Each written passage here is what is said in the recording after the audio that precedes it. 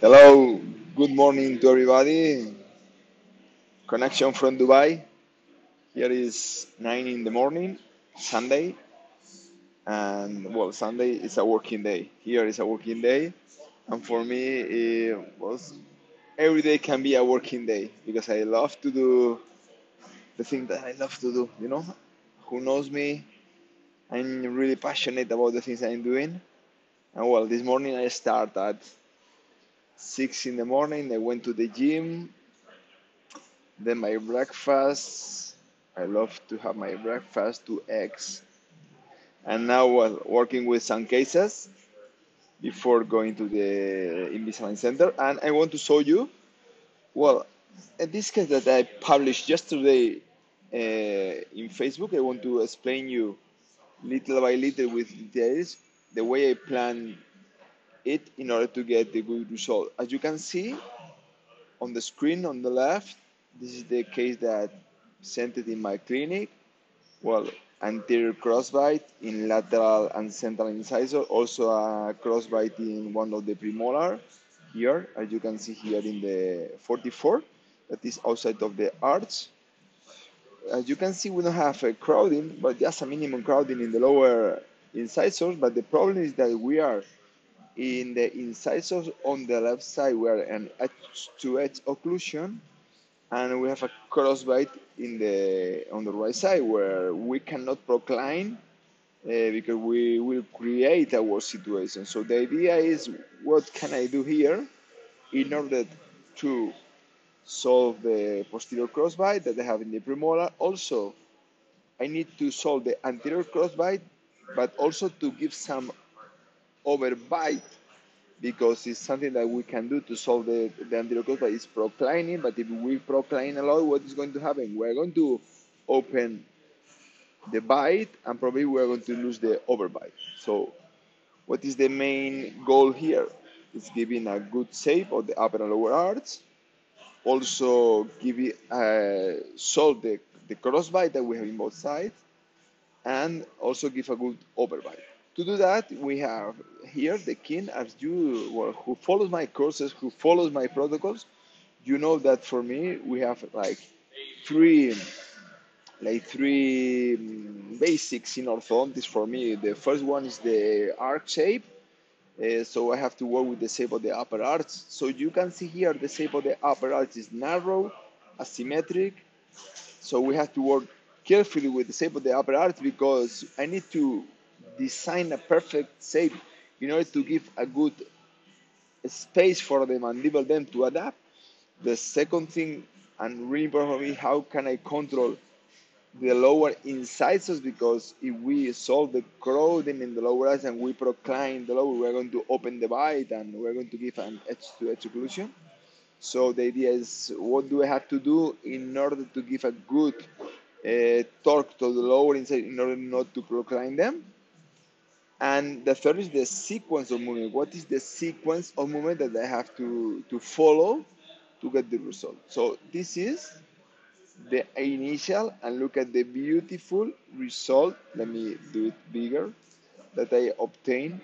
Sorry for the picture because I'm doing together the Facebook and the post that I did yesterday.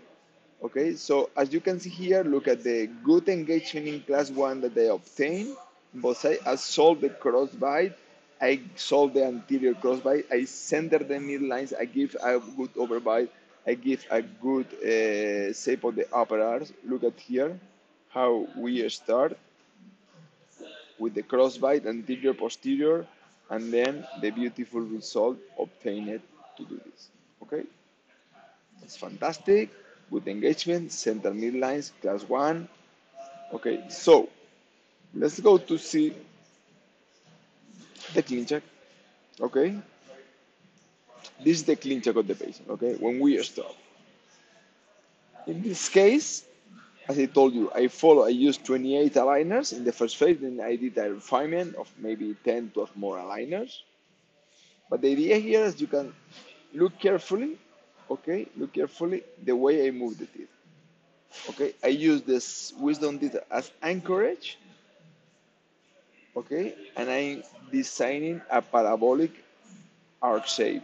The idea here is to rotate molars, upper molars, at the same time that I'm doing the expansion. Okay, we have to rotate molars at the same time that we are doing the expansion, and also increase the buccal root torque of the molars in order to avoid the increase of the crowns.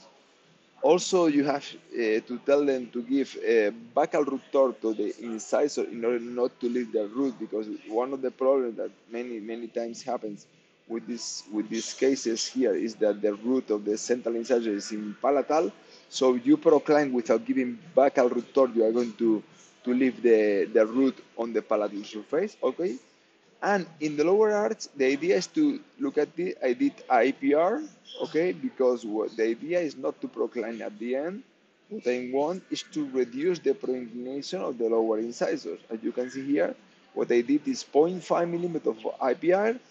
I used the wisdom teeth as anchorage, okay? I did 0.5 millimeters of IPR in some contact points, and as you can see before and after, what I used this IPR space to reduce the pro-inclination of the lower incisors, and with that, to solve the crossbite.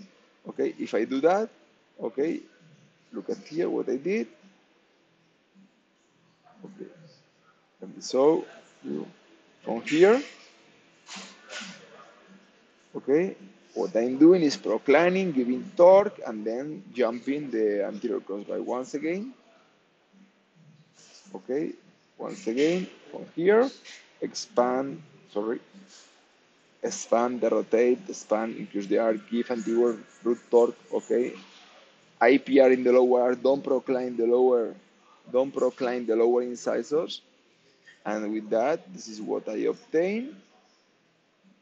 Okay, the perfect last one,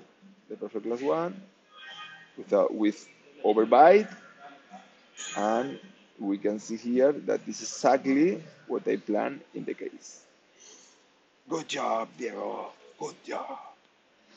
And of course, you can do exactly the same, because this is just common sense, is biomechanics.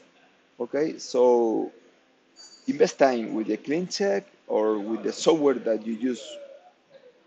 Depends on the system or aligner that you want to use. Okay, because these biomechanics, you can apply that in any system, good system, and at the end you can get this. And of course, as I told you, you can come to Master Coip 3 days to change your life. 3 days that people from more than 50 countries will come in November. 50, no, sorry, 30 countries will come in November to Madrid to join Ivan and me, where we're going to share this case and hand of cases to show you how can you plan your case to get the best results. Also, you have the option of my APP INVIORTHOPRO in the APP store, where you can download my APP with all my protocols that I use and apply in my cases to get the best results. And of course, as I told you, Master Coip, the top course with Ivan, 3 days to change your life. And well, keep in contact. It's my pleasure to share this thing with you. Okay, enjoy, have fun. I come back to Spain in a couple of days, but I will be posting more and more cases. Okay, have a good day.